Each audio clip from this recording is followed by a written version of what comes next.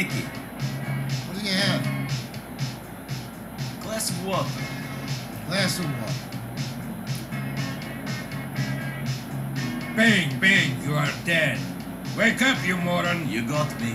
Come over here. Sit down. You remember Ivan? No. Guy you saw me talking to. This guy. This guy. Oh, yes. You guys had the little kids. Very funny. What would you say if I told you he was going to rob your cousin? I'd say, what problem has he got with my cousin? Hold on. Hey, hey, gorgeous. No, I can't talk right now. What are you wearing? No, I'm underneath it. Great. Listen, I'll call you back, huh? Sorry. Who was that? Never you mind. Was it Ivan? Ooh, that's funny. You know, for a damn yokel, you're a very funny guy. Yes, and for an annoying dick, you're really an annoying dick. Well, it's a real shame then that I'm the guy with the powerful friends, and you're the little punk whose only friends is some fat weasel who drives the fucking cab!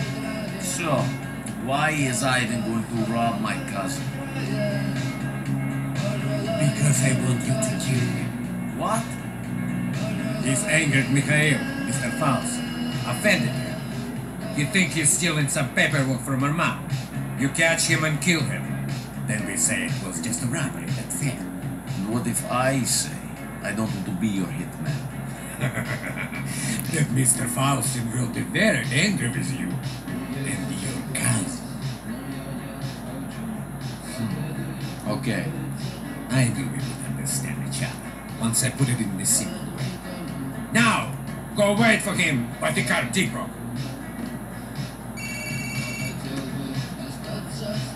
Hey, gorgeous. Yeah, where were we? Okay, now listen. Let's talk about